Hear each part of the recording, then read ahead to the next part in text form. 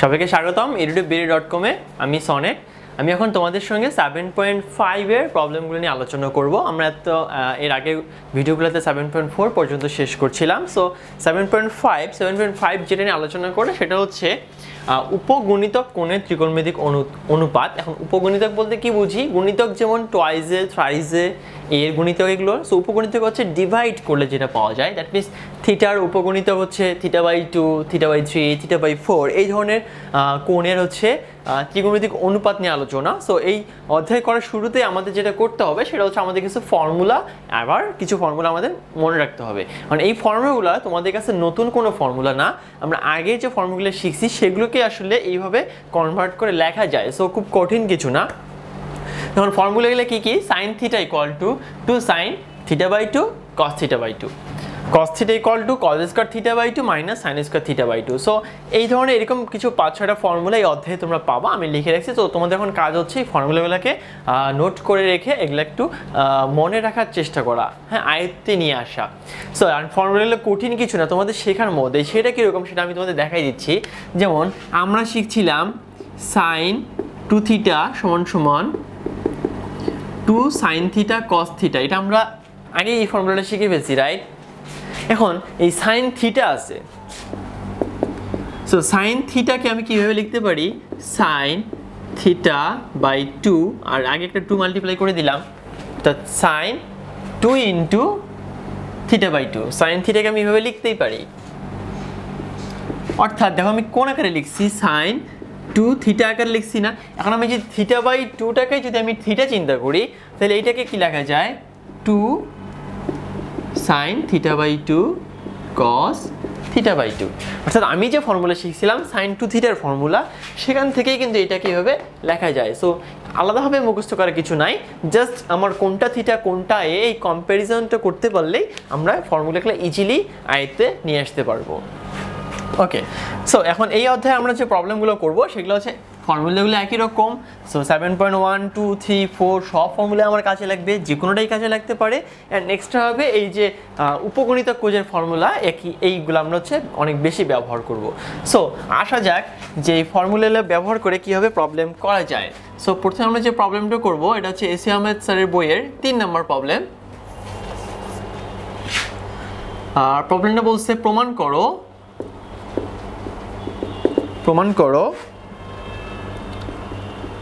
cos alpha plus cos beta whole square plus sin alpha minus sin beta whole square equal to 4 cos square alpha plus beta/2।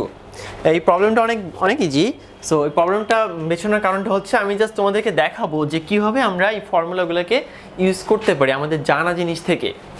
So এটা আমাদের প্রমাণ করতে হবে।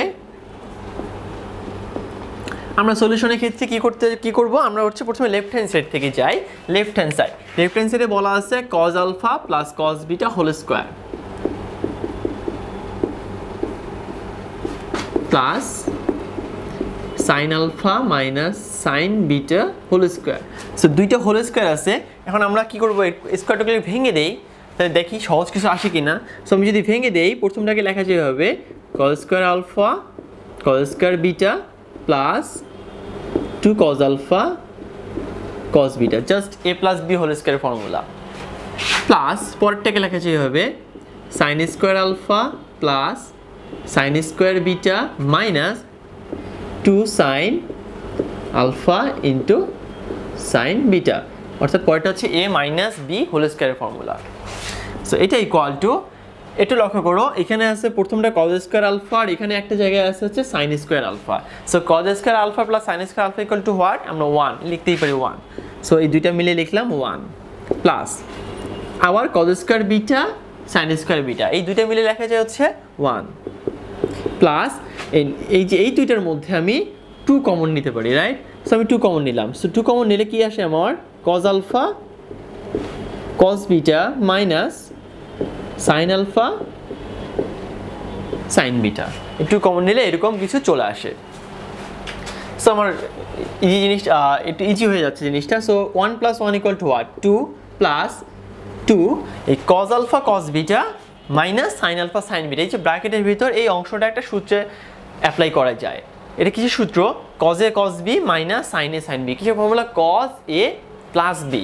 So এইটাকে আমি ব্র্যাকেটের ভিতরটাকে লিখতে পারি কজ এ প্লাস বি, অর্থাৎ cos alpha plus beta. Formula apply করে দিলাম। সো আমি এখন পাইলাম 2 plus 2 cos alpha plus beta. So যেহেতু উভয় অংশেই 2 আছে, সো আমি একটা কাজ করি, 2টাকে কমন নেই। সো 2 যদি আমি কমন নেই তাহলে পাবো 1 plus cos alpha plus beta, 1 plus cos alpha plus beta. নাও এটা করার কারণটা কি? এখন দেখো আমার এখানে একটা ফর্মুলা অ্যাপ্লাই করা যায়। এই যে আমরা একটু আগে শিখলাম 1 প্লাস কজ থিটা, এই ফর্মুলাটা কি বলে? 2 কজ স্কয়ার থিটা বাই 2। অর্থাৎ এখানে যে কোণটা থাকে 1 প্লাস কজের যে কোণটা থাকে সেটা হয়ে যায় কজ স্কয়ার ওই কোণটার অর্ধেক বাই 2। সো 1 প্লাস কজ, এখানে কোন কোণটা আছে? Alpha plus beta. তাহলে এটাকে যদি আমি এখানে লিখতে চাই 1 plus cos alpha by 2 equal to থাকবে 2 ইন্টু 2 কজ স্কয়ার, এই যে 1 plus cos alpha plus beta.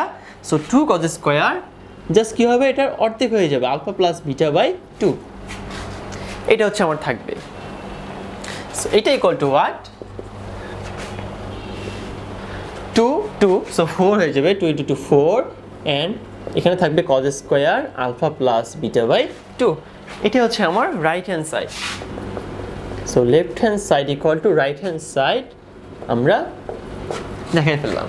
So just কি করছি? এই যে 1 প্লাস কজ থিটা, এটাকে জাস্ট ফর্মুলার আলাদাভাবে লিখছি 2 কজ স্কয়ার থিটা বাই 2। এটা করার কারণ হচ্ছে আমাদের প্রমাণে এরকম কিছুই লাগবে।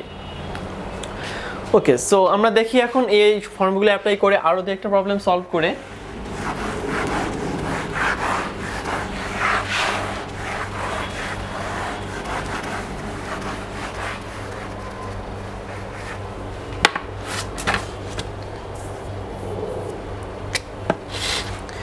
ওকে, সো এটা হচ্ছে এসি ম্যাথ স্যারের বইয়ের 6 নম্বর problem.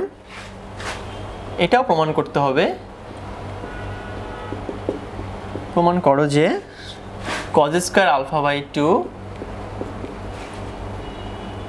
Plus cos square alpha by 2 plus 60 degree plus cos square alpha minus 2 cos square alpha by 2 minus 60 degree equal to 3 divided by 2। এটা আমাদের প্রমাণ করতে হবে।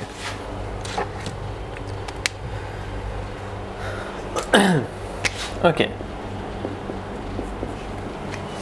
সো বাম পক্ষে প্রমাণের বাম পক্ষে আছে হচ্ছে cos square alpha by 2, cos square alpha by 2 plus 60 degree. লিখে ফেলি cos square alpha by 2 plus cos square alpha by 2 plus 60 degree plus cos square alpha by 2 minus 60 degree, and ডান পক্ষে আছে 3/2। সো আমরা বাম পক্ষে যদি একটু লক্ষ্য করি আমাদের স্কয়ার আছে cos square cos square cos square. এখন এই cos স্কয়ারকে স্কয়ার সরানোর জন্য আমরা একটা ফর্মুলা জানি, সেটা হচ্ছে 2 cos square theta equal to ছিল 1 plus cos twice theta. So অর্থাৎ আমাদের cos স্কয়ারকে নর্মালি cos সাইনে নিয়ে যেতে চাইলে, অর্থাৎ স্কয়ারটাকে ভ্যানিশ করতে চাইলে আমাদের সামনে একটা 2 গুণ করতে হবে। সো আমরা একটা কাজ করি, সবগুলোকে 2 দ্বারা মাল্টিপ্লাই করি। সো যেহেতু আমি 2 দ্বারা মাল্টিপ্লাই করছি, সো আমার প্রথম কাজ হচ্ছে 2 দ্বারা সবগুলোকে আবার ভাগ করা। সো 2 দ্বারা ভাগ করলাম, মাল্টিপ্লাই করলাম, 2 cos square alpha by 2 plus 60 degree plus 2 cos square alpha by 2 minus 60 degree. So এটা equal to what? Half. Half যা ছিল তাই 2 cos স্কয়ার আলফা বাই 2, এটাকে কি লেখা যায়? ফর্মুলা যদি আমরা যাই, so 2 cos square alpha by 2, দেখো ফর্মুলা আমরা এখানে লেখা আছে। So 2 cos square theta by 2 equal ছিল 1 plus cos theta. So 2 cos square alpha by 2 equal to কি হবে? 1 প্লাস cos আলফা। সো আমি এখান থেকে লিখতে পারি প্রথম পার্টটা থেকে 1 প্লাস cos আলফা, অর্থাৎ এইটার দ্বিগুণ, এই এখানকার কোনটার দ্বিগুণ হয়ে যাচ্ছে, প্লাস এটাও তাই 2 cos square alpha by 2 plus 60 কে লিখবো আমি 1 প্লাস cos, এই যে এই জায়গার কোনটার দ্বিগুণ হয়ে যাবে। সো আমি যেটাকে 2 দ্বারা গুণ করি, আলফা বাই 2 ইন্টু 2 মানে আলফা, অ্যান্ড 60 ইন্টু 2 মানে হচ্ছে 1 20 ডিগ্রি প্লাস একইভাবে এটা আসবে 1 প্লাস কস 2 দ্বারা গুণ করি আলফা মাইনাস 120 ডিগ্রি এটা আসবে। সো স্কোয়ারগুলো সরে আমার জাস্ট সিম্পল কস সাইন এরিয়াতে চলে আসলো পাওয়ার 1 এ। সো এটা ইকুয়াল টু হাফ, যা ছিল তাই নেই, কারণ পাবো আমি 1 1 অ্যান্ড 1, সো 3টে 1 মিলে হয় 3 plus cos alpha, 3 plus cos alpha, আর এখানে আছে আমার cos alpha plus 120 and cos alpha minus 120 degree. So এটা লিখে ফেলি cos alpha plus 120 degree plus cos alpha minus 120 degree, এটা সাজাই লিখে ফেললাম। নাও এটা ইকুয়াল টু হাফ, 3 থাকলো কস আলফা থাকলো, এইটা দেখো আমি এখন কি করতে পারি cos c plus cos d আকারে আছে, সো আমি cos c plus cos d এর ফর্মুলা অ্যাপ্লাই করতে পারি। তাই যদি করি so cos c plus cos d equal to what 2 cos c plus d by 2, so c হচ্ছে আমার আলফা প্লাস 120 অ্যান্ড d হচ্ছে আলফা মাইনাস 120 ডিভাইডেড বাই 2 লিখে ফেললাম ইনটু পরেরটা কি বলে cos alpha minus c minus d by 2, so c হচ্ছে আমার আলফা প্লাস 120 মাইনাস d হচ্ছে আলফা, যেহেতু মাইনাস এটা হয়ে যাবে প্লাস ডিভাইডেড বাই 2, সো এটা equal to half 3 cos alpha plus, এখন আমরা এটা ক্যালকুলেশন করি 120 120 চলে যাবে, এন্ড আলফা প্লাস আলফা মানে হচ্ছে 2 আলফা বাই 2 মানে হচ্ছে alpha, so 2 cos alpha into alpha alpha চলে যাবে 120 120 মিলে হয় 240, 240 বাই 2 করলে হয় 120, সো এখানে থাকবে cos 120 ডিগ্রি। ওকে, সো আমি একটু উপরে গেলে মিশিয়ে দিয়ে উপরে যাই।